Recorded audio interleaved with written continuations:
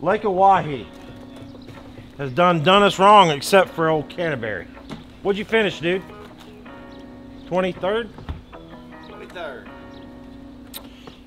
Well, we got little checks. Me and Matt got little checks. Enough to buy. Little check better than no check. Little check is better than no check. Just like that, 2 in a row. I can put up all the fairy wands and I can break out all the bait casters. I left all my spinning rods on the deck of my boat, hoping somebody'd steal them off, so then I wouldn't be able to fish with them. I might leave one in the boat just because you never know. Got about a 8-hour drive. Let's get it going. A little unstoppable today. That's what we're gonna call this whole video series, unstoppable. We all have to make the classic. Right now, you're in the classic. You're in the classic. Ball is in my court to make the classic. The pressure's on, and there's real pressure, fellas. Low pressure's on. Low pressure. I gotta catch them. I gotta catch them good. Yeah.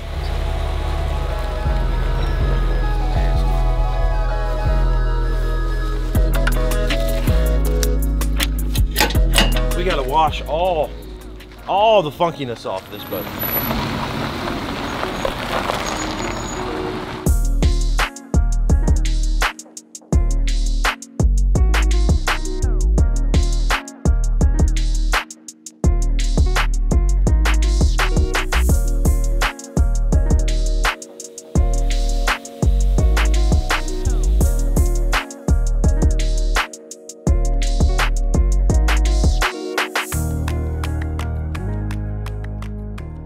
Got about an hour to go. That's a long ways.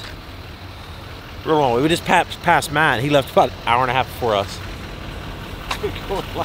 When the speed limit is 65, he goes 63. That's what Paw Paw does. Canterbury, on the other hand, total opposite. He's already at the house, literally. So we'll have tomorrow off, and that'll be our get ready day. Get the boat ready. So tonight we're gonna go try to find something good for dinner.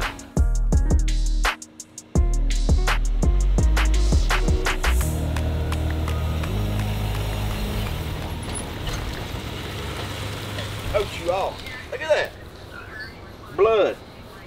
Oh my God. They like me. So there's one bathroom. Look at the camo. What's up with that? The camo 10. This is where y'all gotta pitch tent, get your beds. Made it. About time. About time. You got this place figured out yet? Yep. You got a cool little bedroom right here. Really? Yeah. It's cool and I like yours. What is it? The master. This is the nice one? Yeah. Nice. Dang. I got it. This is the dark room. I kind of like the... Yeah. Dang, look at this. I like the way they set all this up. Little, like a barn style. We're in a barn. Yep. One bathroom. One in the whole place? Yep, right there. Seriously? See it. Heck yeah. Okay. All right. Bedroom 2. Bedroom 3. Bedroom 4. Okay. All right. Oh no. All night that train's gonna be going by. Really? In South Dakota? And he's making. Yeah. We can fit. Y'all had 3 in there. I'll sit in the back. Here is the thirsty turtle. Thirsty turtle. So big. Are you a turtle? What kind of turtle are you? Sit here. So I've eaten dinner in here before. Last time we had a tournament here, we rented a house up on that hill. Tournament that it flooded is the last time I've been. I guess that was the last time I was here too. You came in 2020, didn't you, FLW? No, 2020 I was doing opens. Oh, you didn't even fish FLW. Nah. That was the last time. The last time I fished here, there was a few fish spawned. I caught them in that right here And at it Stoner. flooded. Caught them right here at Stoner. Yep, sure did. A long time ago. Yep. And I eat dinner in here every night. So we Really? rented a house right up the road. Matt, when was the last time you were here? That turtle? The year Ren was born. When it flooded. 2017. May of 2017. What I remember is me and Matt were working together, and Matt and I had found all this smallmouth, and he was boat like 1, and I was like last boat, so I took off. I think I was. It was a big gap. Yeah. And when I pulled up to the deal, I come rolling in. It's been like 25 minutes. And I pull in and I'm like, hey man, what you got? He goes, I got about 16. And I'm like, all right, shut up. What do you got really? You got one yet? He's like, no, I got 16. I'm like, no, you don't. By the time he catches another one, he goes, yeah, I got about 16. I'm like, dang, dude. Leave him alone. Let me catch a few. A smallmouth in dirty water on the bed is the dumbest bass you've ever met. Yeah. 100%. Catch them on live scope. That's We what I was didn't doing. have live scope back then. I did. No, you didn't. Yes, I did. In 17. I've had live scope for like 6 or 7 or 8 years. He did because he was looking at them rock veins and stuff with it. Yeah. Was it good back then? Yeah. It wasn't bad. He was like the only one in the tournament that had it. Yeah. He had it. Yeah. When you had it and nobody else really had it, even if it wasn't that good, it was awesome. Yeah. You know what I mean? Like, Yeah, you had a big advantage then. Those jalapeno ones are good. Dude, those jalapeno skirt you buy in the bag up there at the store, oh my God. Are they good? I gotta take a cooler back home. that's what I remember lacrosse for right there. You can They feel sell the them squeak. things around the house, dude, and they ain't even close. No. There's no comparison. All day, every day? No, it's worse with me. Okay. All right, so this Advanced Auto Parts has Mobile Delvac oil, okay? Now, Mobile Delvac is sponsoring this video. As a matter of fact, they're sponsoring this entire video series, guys, and we're calling it Mission Unstoppable. As a matter of fact, they even created a website called Mission Unstoppable that tells you all about Mobile One oil, Mobile Delvac oil, which is the oil that we use in our truck. And here's why. For me personally, it's peace of mind, right? I mean, we put 50, 60,000 miles a year on my Trocar Battle Wagon, and with the Mobile Delvac oil, I don't have to go and get my oil changed as much. It has longer life than your traditional oils. It's gonna protect your engine better, okay? We've been 21 days straight on the road, and that is big time. I don't have to worry about getting the oil changed. I can worry about catching fish.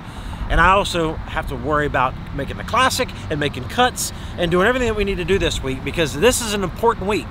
This is where the rubber meets the road, last event of the year, and how fitting. Mission Unstoppable, perfect name for this series. And actually, Mobile Delvac has a website called Mission Unstoppable, and we're going to put the link in the description. We want you to check it out, and if you click on that, you're going to see all kind of things about Mobile Delvac oil and ways to protect your engine, keep your truck and your cars running smooth. So I'm going to run in there. McCoy, if you do me a favor while I'm at the meeting tonight, there's a little place you can go. There's a mobile store actually, get the oil changed. I'm going to go buy it in here, and that's that. So a lot on the line this week, guys. Mission Unstoppable. I like it.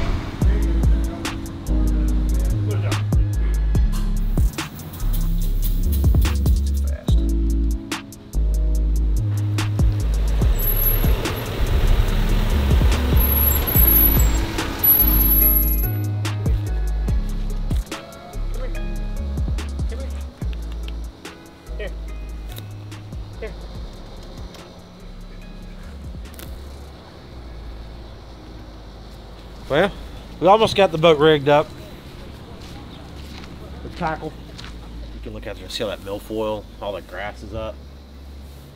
It's the time of the year that you catch them on frogs, buzz baits, swim jigs, all around that grass.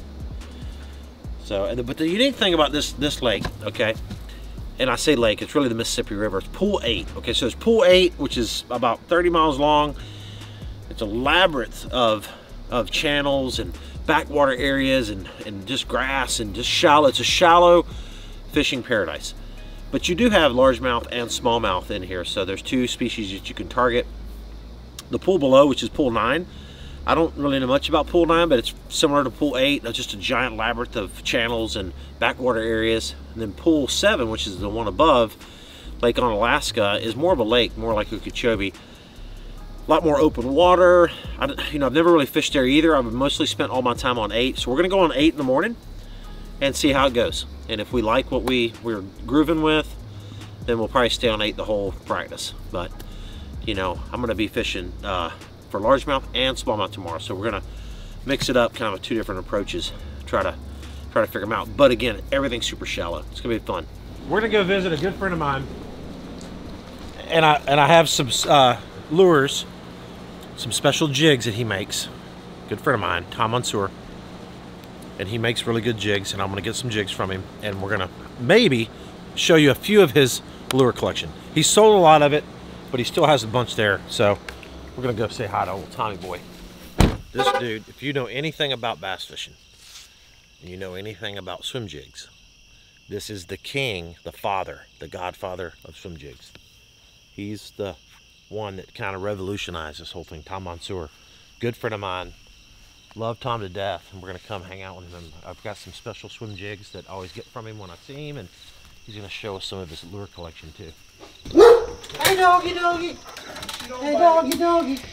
Hey doggy! She'll She'll kiss you to death. Good girl. What's up, buddy? Not much. How you doing, man? Good. Good to see you. Yeah. Are you happy? This now? is McCoy. Glad to meet you, McCoy. How you doing? Last time I was in here, we ate pike. I was gonna bring these down, and That's where all the magic happens. yeah, this is a stash. Dude, look at all these baits. This is cool. I had to make a new roll because the back stuff is it's so full back there. I can't. The lures in here, like, this is like, look, oh my gosh. You think that's a lot? That's even worse back there. But my lights. Look at this. Oh my gosh. I'd say this is a little more tackle than I have. Organized too. And it's organized, yes. Look at this. It is. I mean, you want 3.5-inch Senkos? We have Senkos. You have more. There's more Gary Yamamoto in there than they have at the factory. Do they ever call you to ship stuff out when they're low on something? Nobody should ever know this. That's all Cinco's. This is all Cinco's. Those are original Cinco's. Oh my gosh, it goes this way. Yeah. Oh my goodness gracious, dude. This is next level. This is so you don't run out. So if you ever ask, like if I said, hey, do you have this green pumpkin smoke with chartreuse glitter with peak flake, and he'll be like, yeah, got them in here somewhere. Yeah. Somewhere. That's somewhere. This is the way we need our garage. We need my garage like this.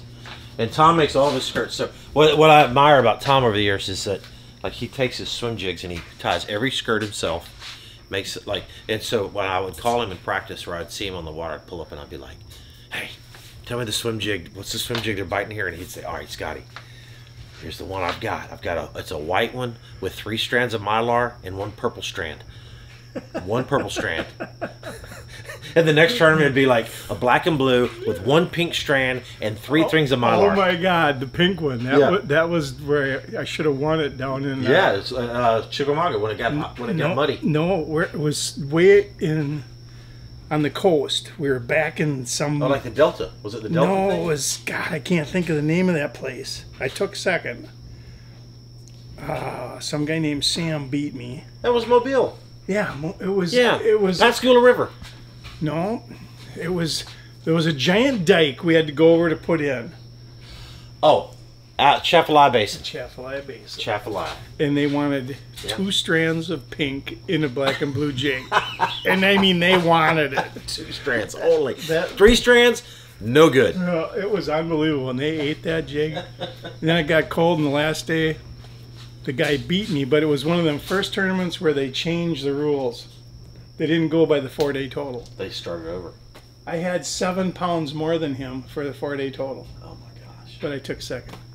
Look at these. These are classic. Yeah, those are some classic sunfishes. Look at those things. Those are wood even, some of them. Oh no. Those are wood ones there. God. But they still catch fish. I know. Everything, all my old stuff, is really the new stuff. Spy baits? The original spy baits I got hanging upstairs. They're made out of wood with 3 lead weights in them with big props, 6 hooks, giant treble hooks. Everybody thinks the Japanese came up with it. But No, this is all. There's a lot of is Japanese stuff up there, though. I know. Look at all that. Medium spooks. Medium spooks. Oh, I bet there's a good one in here. Watch this. Watch this. I can already tell. Oh yeah, these are all the good ones. These are those mystics were unreal. Yeah, these have no rattles. Okay. Yep. No rattles, and those are the old school with the screw in type thing. To change the hooks out, you got to take a pair of little sunglass screwdrivers. Yep. Now there was a this one right here. I almost won Beaver Lake on it. I finished 3rd or 4th at Beaver. Really? God, I can't think of the name they call that. Yeah. What is that color? I don't know. God, it's unreal. I know it so well. I was up the War Eagle, and the fish were. It was in May. We were there for a May tournament, and there were still a few fish spawning. Yeah. And I was catching a few in practice around these laydowns and stumps up there. Yeah. We'll get a tournament rolled, and I'm fishing. I'd pull up to where I knew there was a fish spawn. I couldn't see it, and I'd pitch around, nothing. And Todd Lee, remember Todd Lee?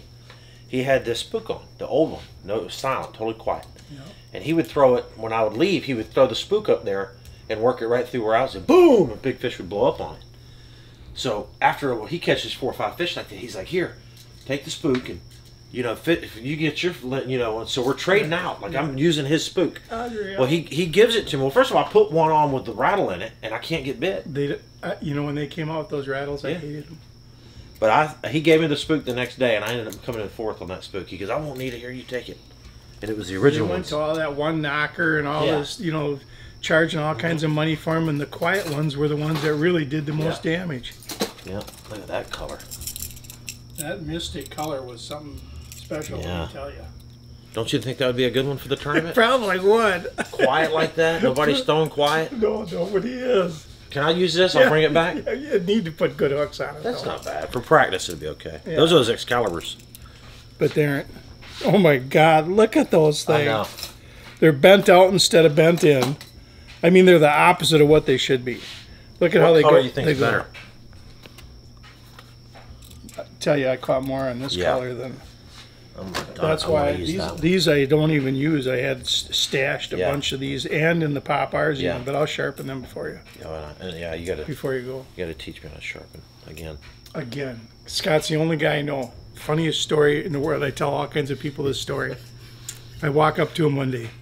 He tells me I just lost 2 8-pounders. We're in a tournament at the weigh-in. He goes, I lost two 8-pounders today. I looked at him. I said, Scott, did you sharpen your hooks? And like a little kid, he goes, yes. No. Just that quick. I couldn't believe he said it. You know, like a little kid, he got caught. Yeah. No, I didn't do it, Dad. I didn't do it. Oh, my God. So he sharpened them. Yeah. I didn't lose any more fish. And every tournament, if at Blast Off, FLW, I'd pull up next to him and I'd say, here. And he would take his file and he'd go, and he wasn't the only guy. Yeah. Jimmy Houston, a bunch of other guys said, hey, sharpen this for me quick, sharpen this That's for me all he did quick. every morning, sit around and sharpen hooks. Yeah. Oh, my gosh. I think I'll catch him on that. Oh, my God. Because everybody's going to be throwing the noisy one. I'm going to go through there and, this is going to be an unbelievable tournament.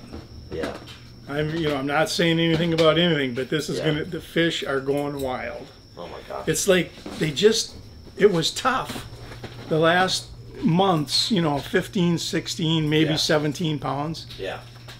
All of a sudden, 2 weeks ago, they broke loose. They are going to have fun. This is going to be a good tournament. There's going to be some unbelievable TV. Really? Yeah. I've been telling everybody about your swim jigs. Not your secret ones, because we don't want to show your secret things yet. We're not showing secret. There's secret stuff. You can't see secret. You can see what everybody else sees. It's just the normal swim jigs. Just normal. Like, look at these things. Those are my stashes. Are these able to be seen? These are normal? Those are my good swim jigs. These are secret ones? No, they're good. Those are good? They're just good ones. So look at this.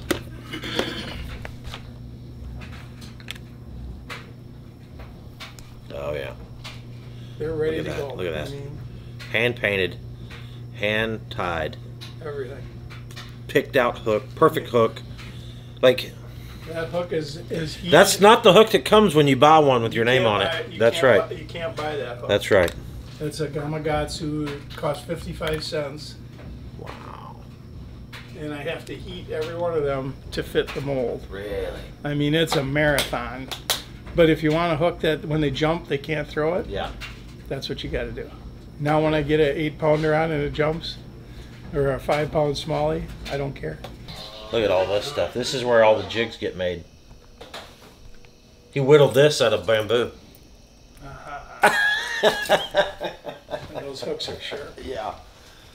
The last time I was in here, this whole wall was all nothing but lures. The whole wall. From that window all the way around was solid lures hanging on bamboo rods. But this is what some of them look like. I got more over there, but look at that. I mean, Classics. these are some of the nicest, neatest, oldest there is. They are so cool. What is this one called?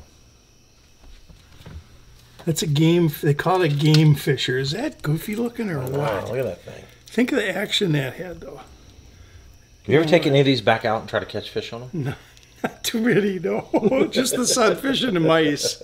The sunfish and the mice were my two favorites for fishing, Yeah. and they still catch fish.